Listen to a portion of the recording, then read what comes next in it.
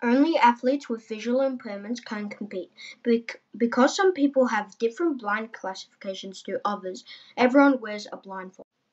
A team wins when they have more points than the other team. Points are scored when a member of a team rolls the ball into the opponent's goal. All members of a team have to wear matching jerseys, pants, and socks, with a clear number posted on the back and the front of the player's jersey. Goalball first appeared in the Paralympics in Toronto, Canada, but only for men. The women's event was later introduced in the 1984 Paralympics, hosted by New York, USA. Hans Lorentzen from Austria and Sepp Reindl from Germany invented goalball in 1946. They invented it so that blinded war veterans in rehabilitation could test their skills and learn how to adapt to this disability.